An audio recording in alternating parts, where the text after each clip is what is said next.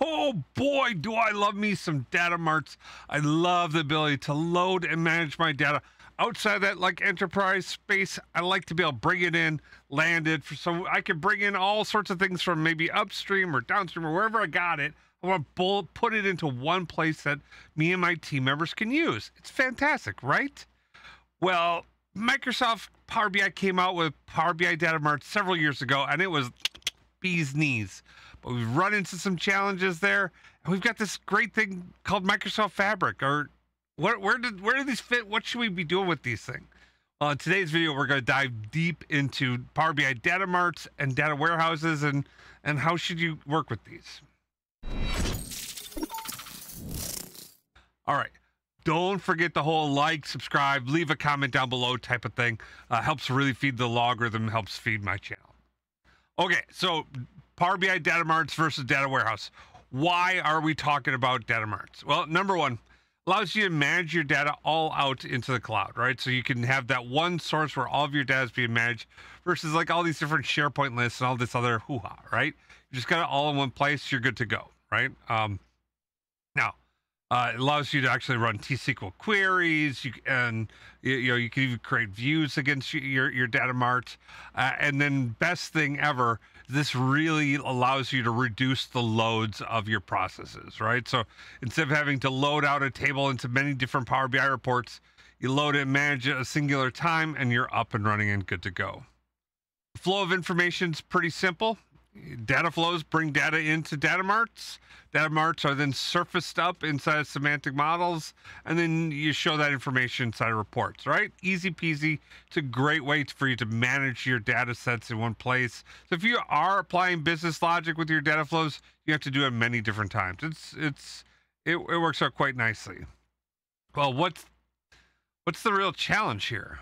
Well, there's a whole bunch of problems with Datamarts, right? Like we don't have any database modeling language items that we can do.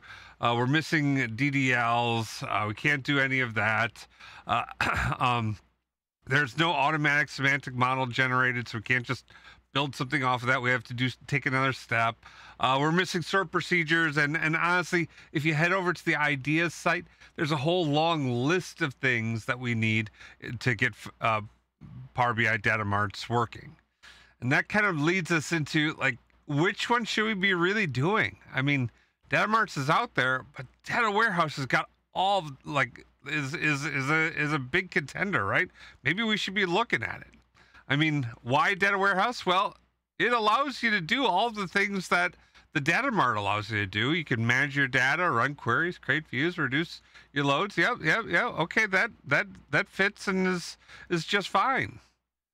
I mean, the flow of information is the same, right? Data flow, data warehouse, semantic model reports, same thing, right? I mean, if you look at these things right next to each other, it's the same solution. Just one of these solutions, though, is working really well, and the other one isn't. Like, if I line them up next to each other, DML objects work in warehouse, don't work in Datamarts.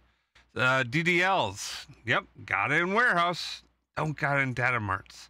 Semantic model, sort procs, on and on it goes.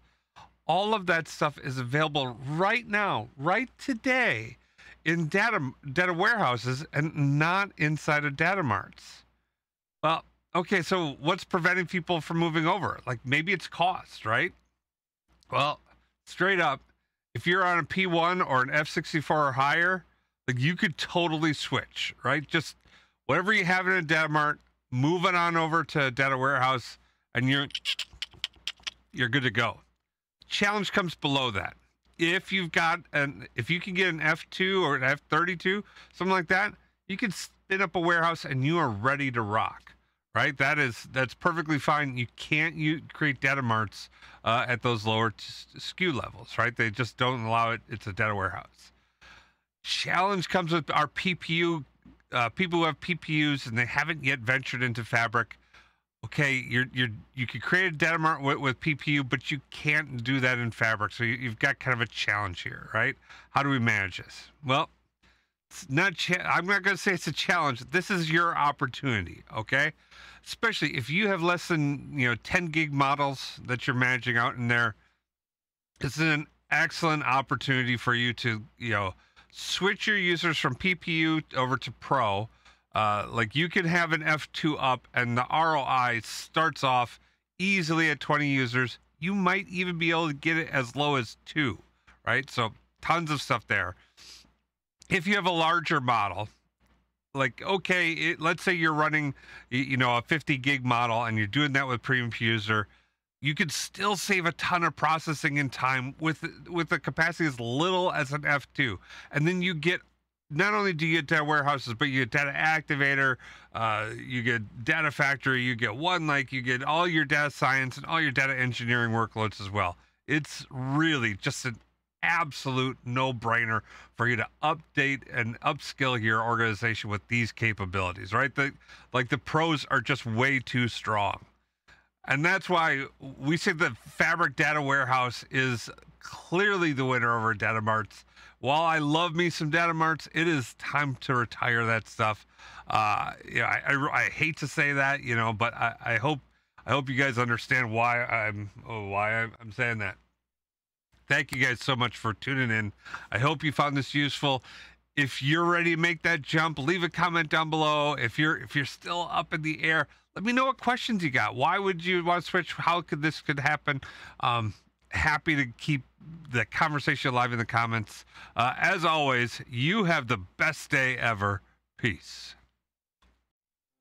Baker Tilly Digital combines strategic industry insight and advanced technical expertise to uncover and solve your digital transformation challenges. And if you need help, head over to Baker Tilly. Check out our website. Go on, click on Baker Tilly Digital. Say you need some help. Happy to come over and help you out as well too. All right. You're seeing right over here.